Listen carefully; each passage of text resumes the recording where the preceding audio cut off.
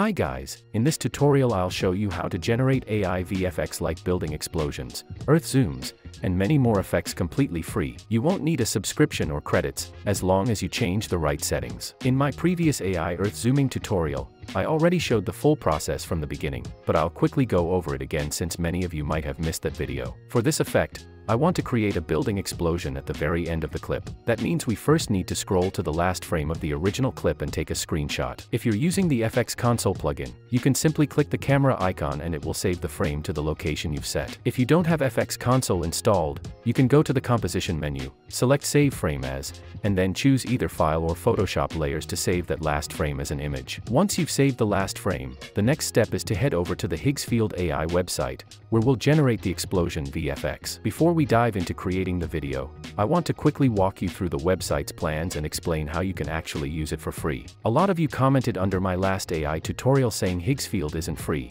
and that's true. It's a paid platform. However, when you register for the first time, Higgsfield gives you 10 free credits. With those credits, you can generate around 2 full videos. After you've spent all your free credits, Higgsfield will ask you to either buy more credits or subscribe to a paid plan. And that's completely legit. It's a professional tool, so of course it's not supposed to be fully free. If you plan to use it regularly, supporting the platform by paying is the right way to go. But here's the good news. Higgsfield can also be used for free on a daily basis if you know the right settings. Let's head over to the plans page. As you can see, I'm currently using the free plan. I haven't subscribed or bought any credits, simply because I don't use AI that much and I don't want to waste money on something I rarely use. For people like me, Higgsfield added a really cool option. With the free plan, you can actually generate one video every day completely free. And now I'll show you exactly how to do that. Click on Create, and then select Video. Now it's very important to change the model to Higgsfield Lite. This is their cheapest model, but it works amazingly well, the quality is always high,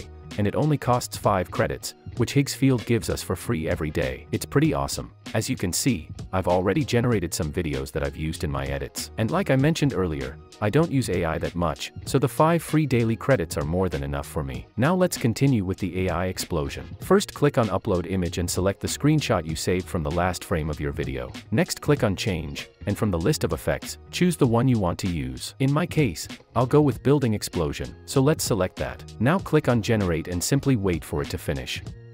Once it's done, we can preview the result. It looks fun but not very realistic, and who cares, we made this AI explosion for free. We can just download it and use it. Later we'll speed ramp it and add some shakes, which will make the video look much better. Let's download the clip and drop it into the After Effects timeline. Drag it to the very end of the original clip, since it will serve as a continuation of the video. The generated image is small because it's 720p, so we'll need to scale it up to fit the screen. Now let's quickly preview how it looks.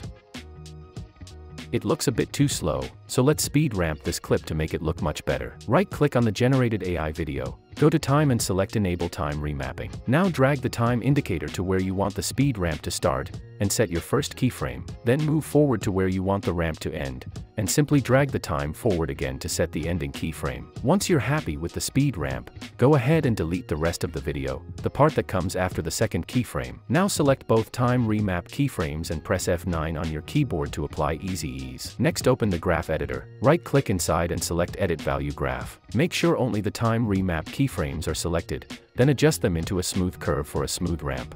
Once that's done, we can preview the result.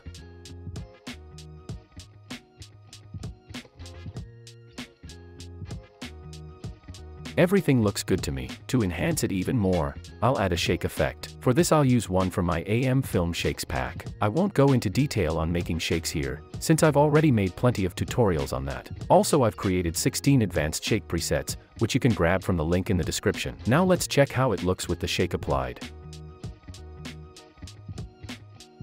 Hope you found this video helpful. Thanks for watching, and if you enjoyed it, please give it a like.